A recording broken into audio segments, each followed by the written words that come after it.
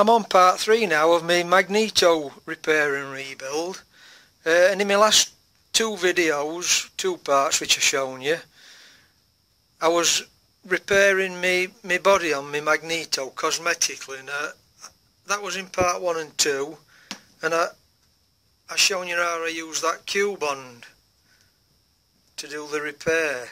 So that's part 1 and 2. Now I did another series of videos on actually doing the rewind if anybody's interested in that, and I made a coil winding machine for my Myford lathe. So if you're interested in that, that's a 9-part video. And where I'm up to now on part 3 of this, I think I said last time that I was waiting for my parts to come which I'd ordered. They've now arrived, and I've got new bearings for both ends, earth brush, slip ring bushers, a new slip ring,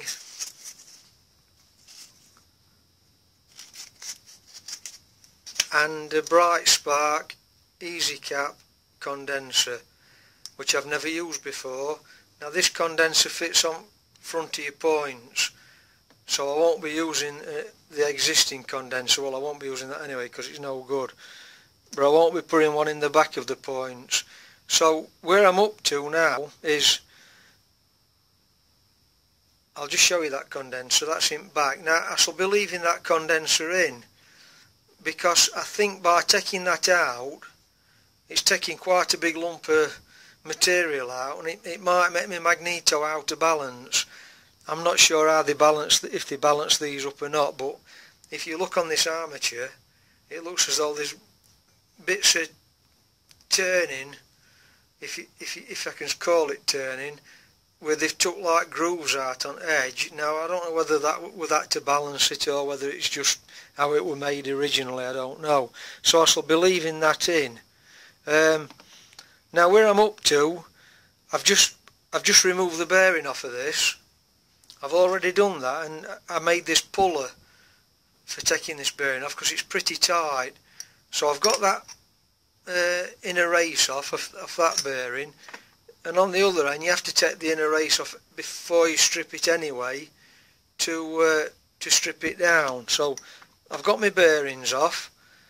Now where am I up to? I've just put the outer shells of the bearings into my rebuilding of the Magneto. I've put a new oil ring in. I've already done that. That just slots in, and I've put a new outer bearing in, which is same as this one on that side. And on this outer bearing, they have to be insulated, and this is what Lucas used, a fancy insulating washer. Now you can buy them, but what I've done, I've copied around the old ones, and I've made 2 new ones out of this Nomex paper which I had to do my armature rewind. So I've made 2 new insulating washers, and I don't know if you can see them. They're already fitted there. So I've got my outer bearings in, and where I'm up to now then, I've just got to cut these wires on my armature which I've rewound to get my point centre on. That's got to go on there, and then this has got to be cut down to an appropriate size to fit into the slip ring, and then on the other side, this side will just go to earth, original earth, where the old condenser went to, and then this one won't attach to old condenser.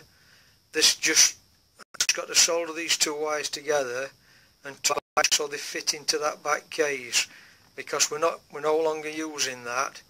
I'm going to be using this easy cap condenser in front of my points. So that's where I'm up to. I'll update you when I've done a little bit more. I've got my wires soldered on now onto the end of the armature. I'll just show you this before I assemble it together. This yellow wire here, that's soldered onto the earth of where my original condenser went to, and then the other wire, if you remember, that's where the two wires are soldered together, because I'm not using this old condenser now, so they're just soldered together and insulated, and then that link wire comes through to the point centre, now soldered, cut to length and soldered on, and then I've cut my secondary high tension wire. I've cut that to length, and then everything's now ready to be fitted together like that. It does go on, and then my slip ring will be ready to accept that secondary wire. Then that ring goes on, and then my bearing is ready for going into the end here.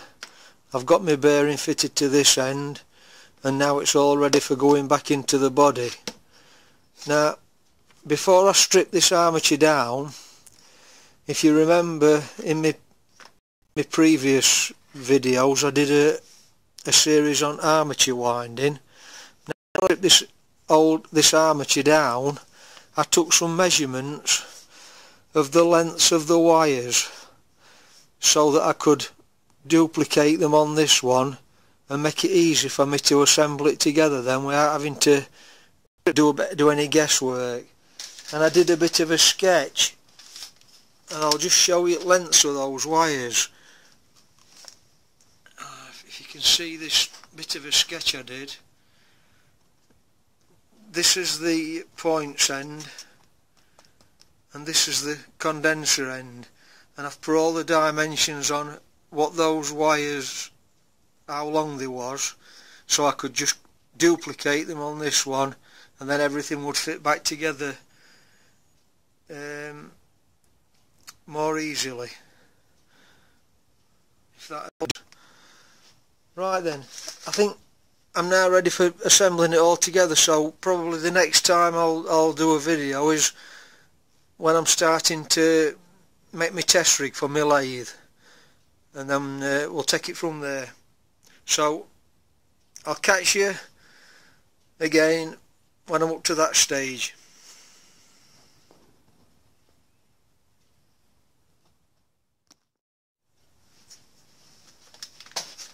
Just before I go, I just wanted to mention this.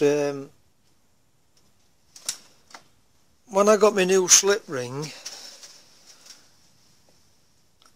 I put my multimeter on in the hole here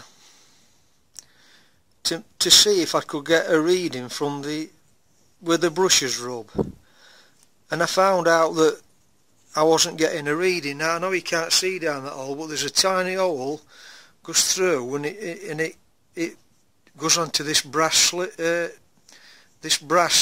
slip ring. Now I couldn't get a reading from that hole.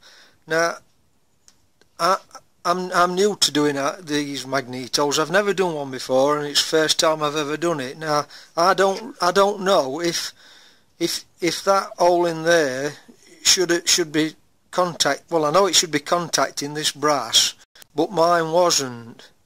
Whether it's because the spark jumps through that, I don't know, but I wasn't going to risk it, and maybe an expert out there will be able to tell me this. So what I carefully did, I carefully got a 0.8 drill, which is the same size as my wire, or maybe a fraction bigger, and I just gradually worked my way through till I got my drill through to this brass pickup here. Now I don't know whether I've done right or wrong by doing that, but I wasn't prepared to not have a contact there. Now maybe the wire jumps that, I don't know, but somebody out there will be able to tell me that perhaps. Anyway, I thought I'd just tell you that, just in case, because I didn't want that wire to be isolated from that. So I'll just throw that one into melting pot for you, and I'll catch you on my next video at my test rig.